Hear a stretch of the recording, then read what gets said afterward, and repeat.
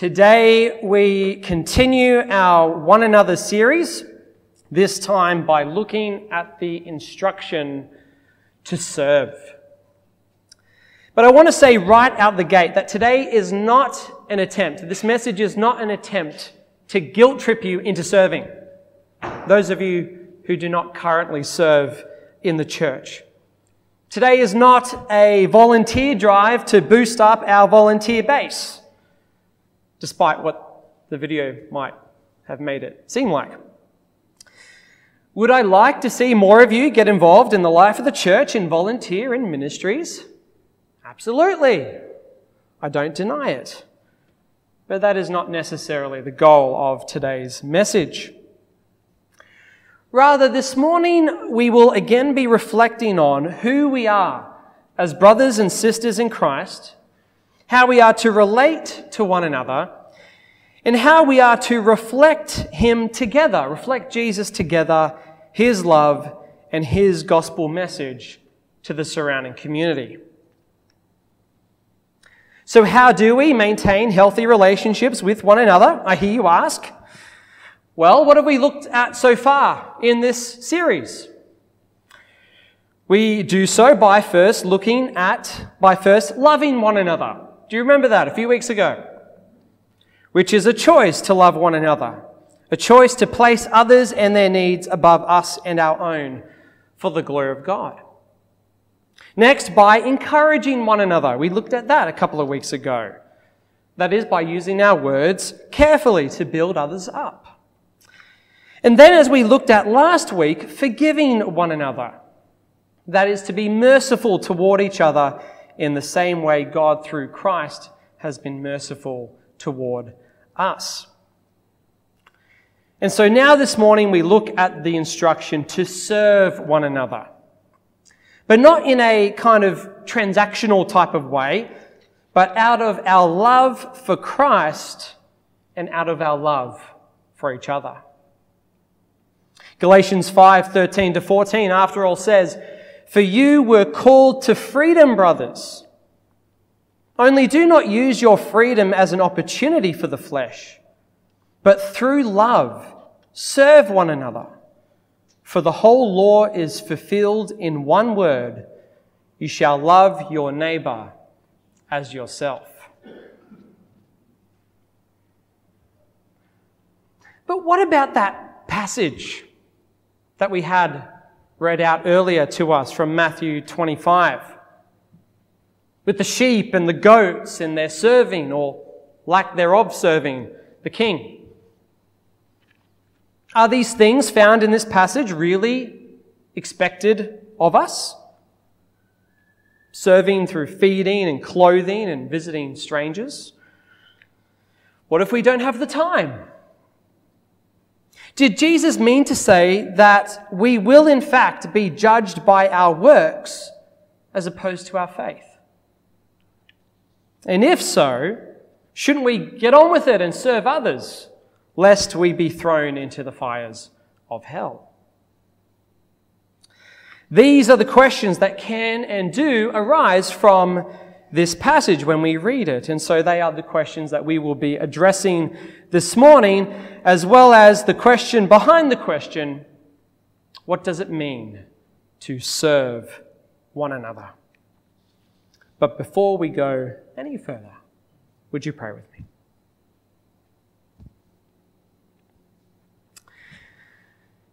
Father, indeed, I thank you for your word, and I thank you how it still continues to speak to us by your Holy Spirit today.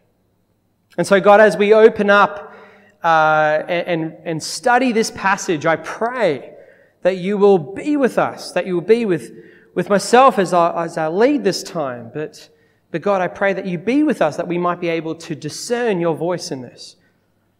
And God, I pray that you hide me behind your cross. These people have not come here to hear my wisdom, but have come here to hear from you. So God, I pray that you might speak and that we might have open and receptive hearts and minds. Be with us now, I pray, in your name. Amen. If you have your Bible with you this morning, please open it with me to Matthew 25.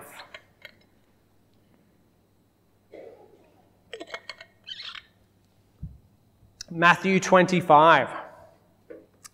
Now, the passage that will form the basis of this morning's message, starting at verse 31, comes at the end of a long discourse in Matthew's Gospel about the end times.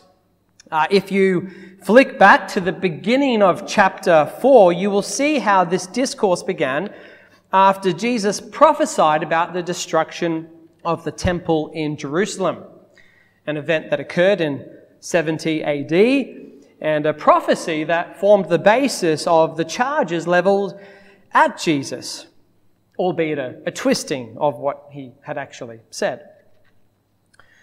What we then read, verse 3 of chapter 24, is that Jesus sat on the Mount of Olives, and his disciples came to him privately, saying, "Tell us, when will these things be? And what will be the sign of your coming and of the end of the age?" Jesus then answered them and shared the signs of his coming, including the abomination of desolation as spoken by Daniel, followed by his actual coming as the Son of Man, verse 29 to 31, which will be at a time no one will know, verses 36 to 51. Then we have the lesson of the fig tree, verses 32 to 35. The parable of the 10 virgins, chapter 25 now, verses 1 to 13. The parable of the talents, verses 14 to 30, both of which are about the readiness of God's people. And then we arrive at the final judgment, verse 31 of chapter 25. And a scene from the throne room itself, where Jesus testifies to what humanity can expect when they finally stand before him.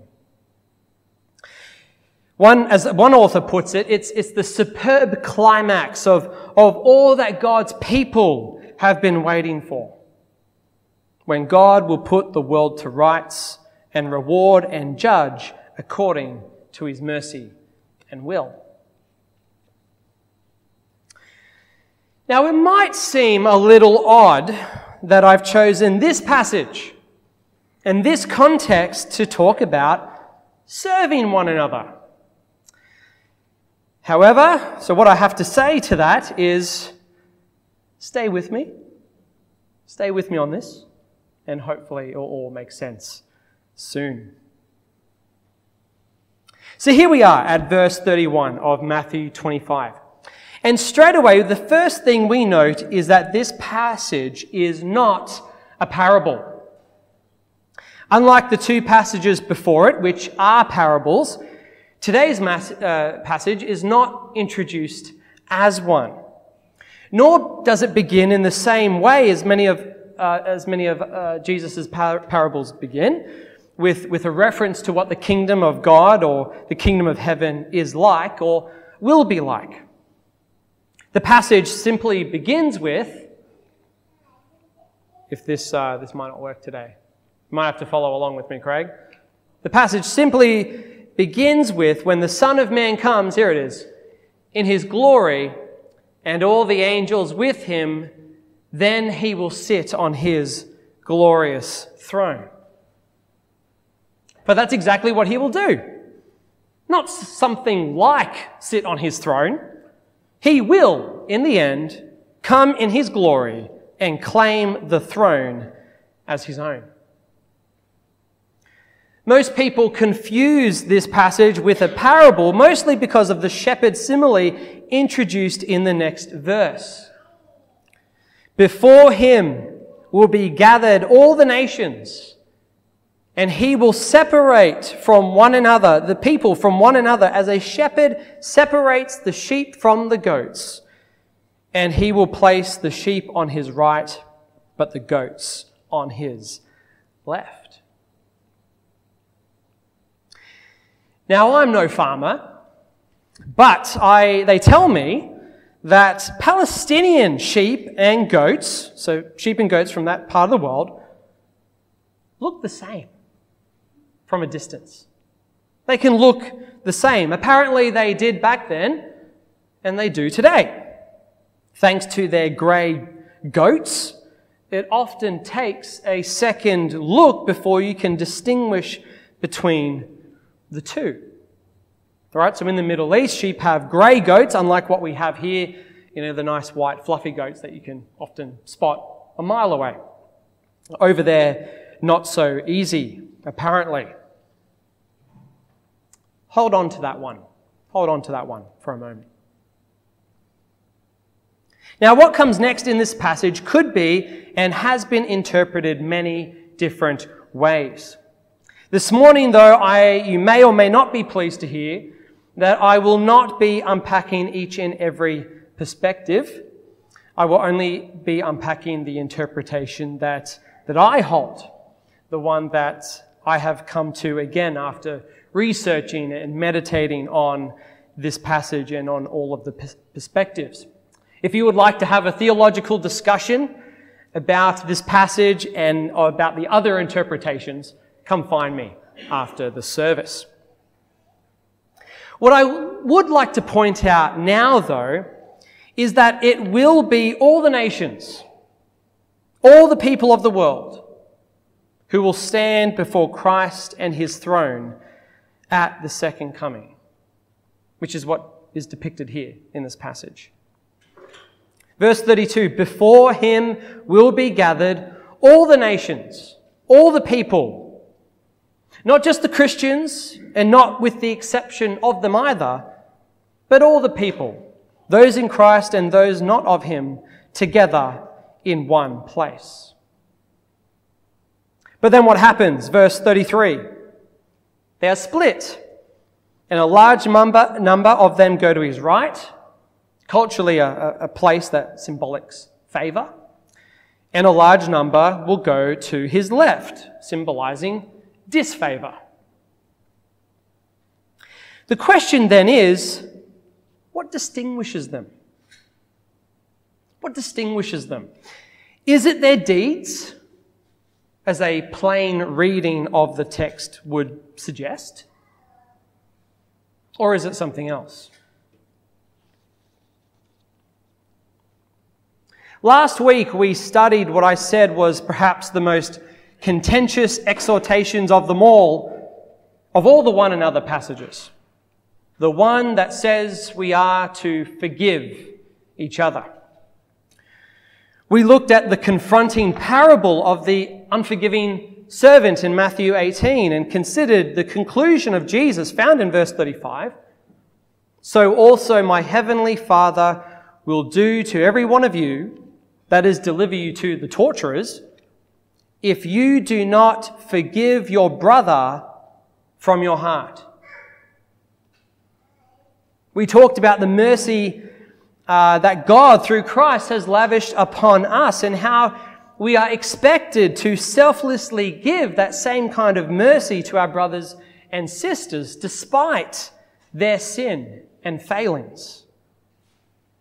We also wrestled with the truth that by refusing to give forgiveness to another, it is one and the same as refusing to receive forgiveness from God and the free gift of salvation therein.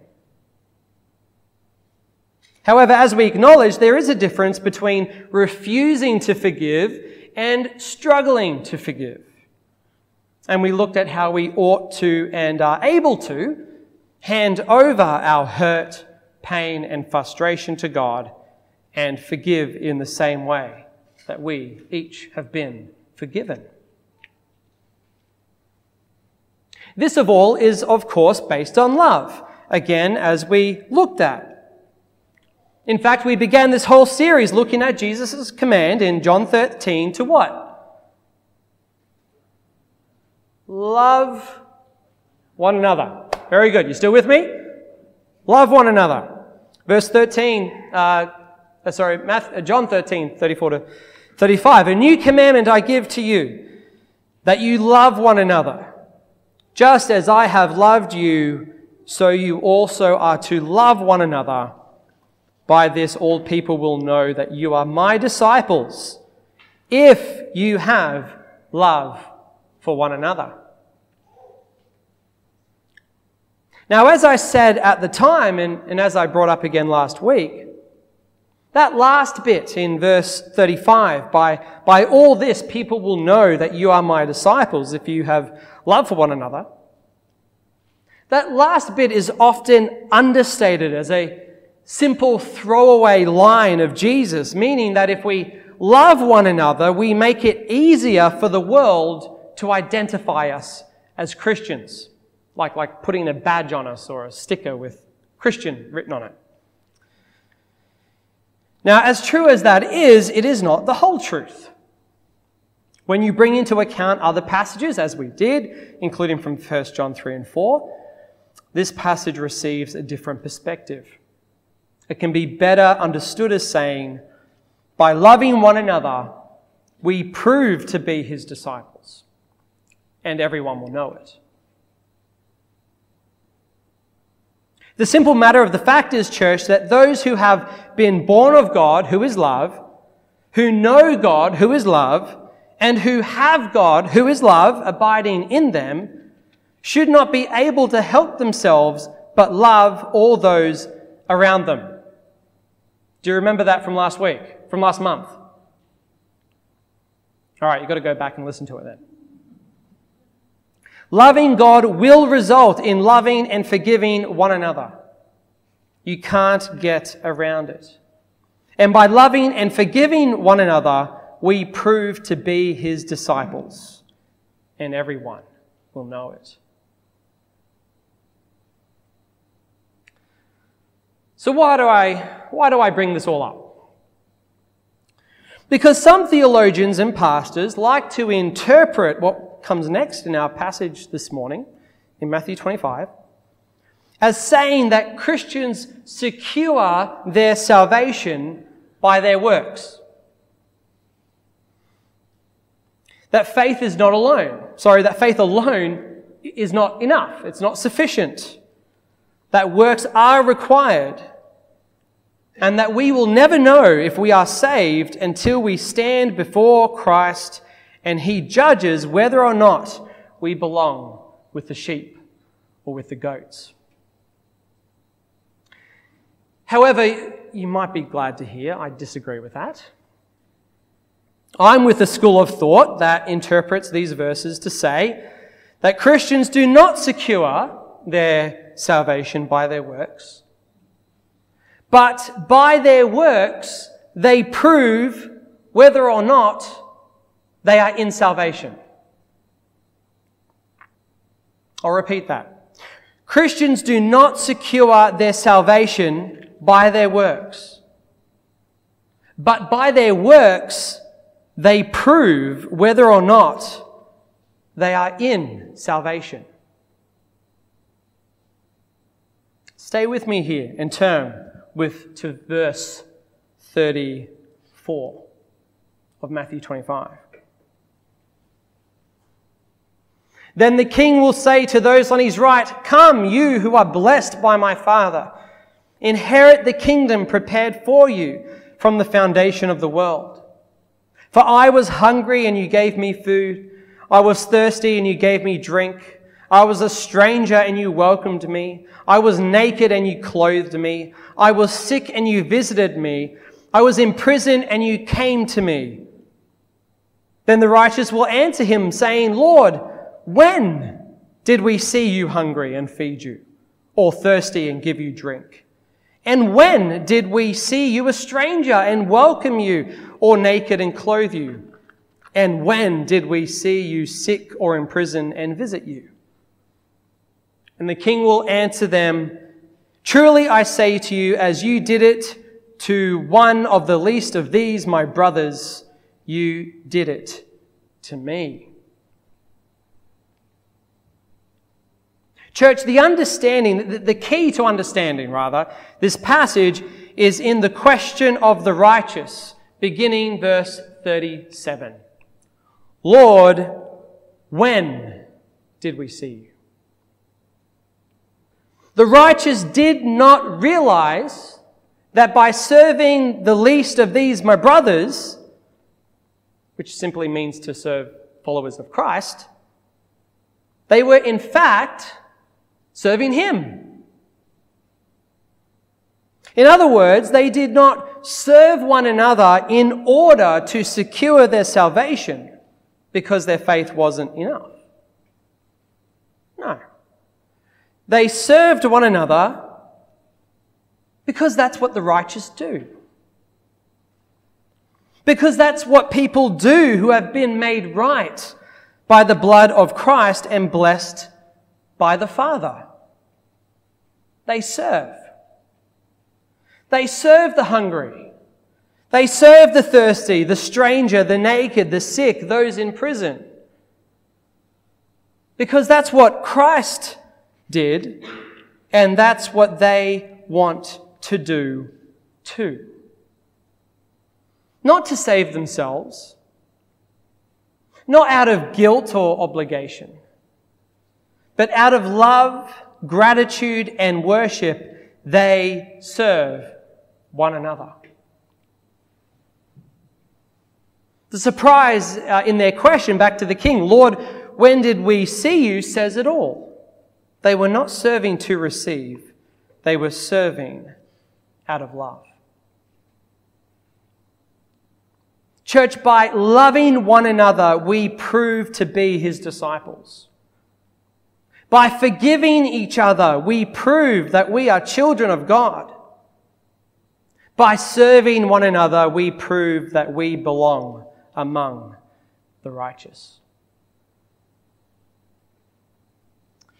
D.A. Carson, a famous theologian, once said this: "The good works performed by the sheep are not performed by the goats, though clearly related to the ultimate destiny of each group, are not stated to be the cause of that destiny. Rather, such good works are the evidence of who those people really are.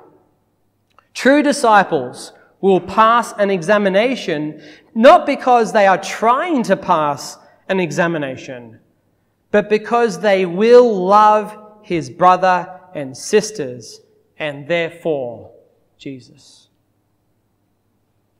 And R.V.G. Tasker, "By the very spontaneity," I'm getting that wrong, "and unself-consciousness of their love, by their unaffected goodness and their perseverance in well-doing, they have proved themselves true sons of their heavenly Father."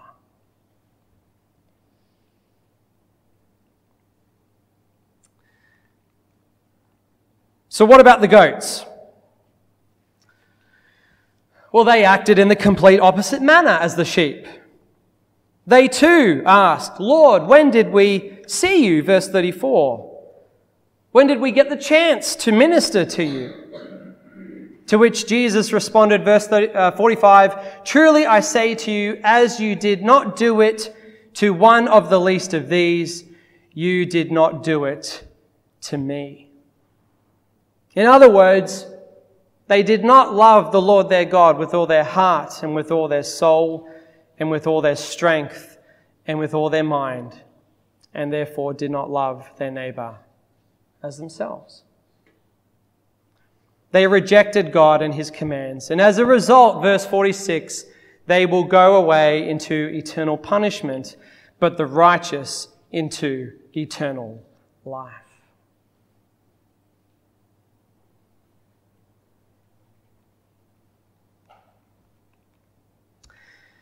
Galatians 5:13-14. "For you were called to freedom, brothers. Only do not use your freedom as an opportunity for the flesh, but through love serve one another. For the whole law is fulfilled in one word: you shall love your neighbor as yourself." We've been called to love one another. And one way of showing our love for one another is by serving one another. And by serving each other, we serve our King together. So how do we serve one another and our King together? Well, that's for you to discover. Yes, we can get an idea of what serving each other looks like by looking at this passage, but this passage is not the be-all and end-all. This list in Matthew 25, that is the hungry, the thirsty, the stranger, the naked, the sick, those in prison, it's not exhaustive. For example, have you ever noticed that widows and orphans don't make the list in Matthew 25? Does that mean that we don't have to look out for them and love them and serve them? No. There are many passages in the Scriptures that tell us that where God's people have been charged with their care. Just because it's not mentioned in our passage today doesn't mean they no longer matter. Rather, the list in Matthew 25 paints a portrait of vulnerable persons. Vulnerable people who are brothers and sisters in Christ. Vulnerable people like you and like me at times. Now again, it doesn't mean that by highlighting the need of the least of these, my brothers, means that we ignore non-believers. What Jesus says in Luke 6 about loving and blessing and doing good to our enemies should all about blast that kind of thinking out of the water. Yes, though only disciples are mentioned in our passage this morning, it does not mean we should not lift our gaze. On the contrary, we have been commanded to love in action, to love one another,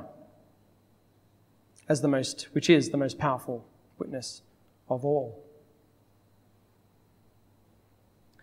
So how do we serve one another and therefore our King together? Well, that's for you to discover. Find out. Find out how you can serve. Find out where you can serve. Think about your talents and how God has gifted you. Pray that God might show you where to go. It might not be the most glamorous role, but just remember that in the end you are, in fact, serving the King. So find out. Look around, adjust your schedule, and serve your brothers and your sisters. And in case you're wondering, I'm not just talking about serving at church, right? Serving on a Sunday morning or in one of our ministries during the week. No, you can serve the King outside of these walls too. However, there are many areas where you could serve within these walls as well. So find out. Look around and ask people who are serving. Think about your talents and your gifts that God has gifted you with. Keep your eyes and heart open to the vulnerable. Pray that God might show you where you can serve Him. And with gratitude, show your love to your fellow brother or sister.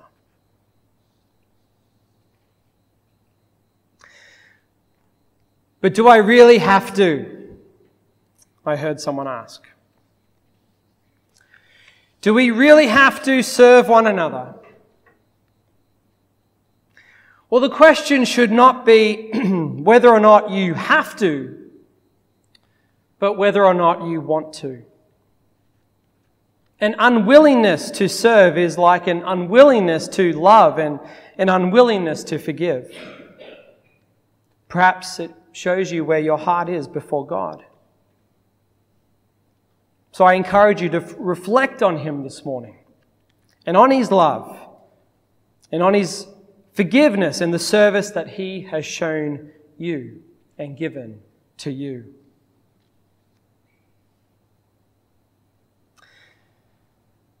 As I said earlier, hold on to the fact that thanks to their grey coats, Palestinian sheep, Middle Eastern sheep and goats look the same. It often takes a second look before you can distinguish between the two. Well, my prayer for us is quite simply that I pray that that's not true for us. I hope no one needs to take a second look at us as a church. Rather, that it is obvious to all those around who we are, who we worship, and why we selflessly serve. I pray that we portray the love of Christ in all that we do. Now, this is going to test your memory. If we're going to be a people who proclaim hope, then we what? We got to be a people of hope. A people with healthy relationships with God and others. And one of the ways we can build healthy relationships and show our love for one another is by serving one another. I pray that we will be a church that puts the needs of others above ourselves. A church that is willing to roll up their sleeves and get involved. And a church that is reflecting the love, forgiveness, and works of God to one another and the surrounding community. Amen? Would you pray with me?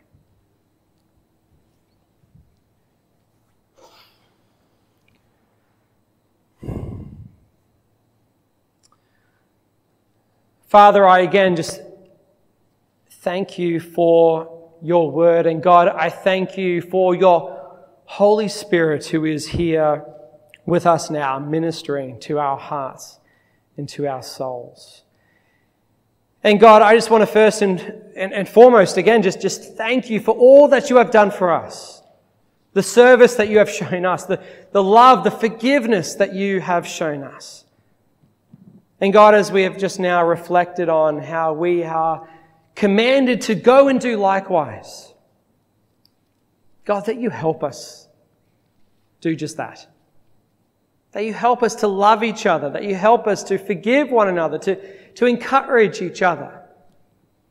And God, that you help us to serve one another in the same way that we, through the testimony of your scriptures, witness Jesus serve others in order to show the glory of God. So God, we just pray that as we go out of here this morning, that we will have opportunities to serve one another, to serve those within the church family, outside, as many have already been doing these past couple of weeks, which have been just marvelous. God, I pray that you help us to go and continue to do that. And we just pray that through our works, the love of Christ might shine. We pray that through our words, sharing your gospel message, that God, other hearts and minds will shine, reflecting your glory, having received and welcomed you into their lives. This we pray in your name. Amen.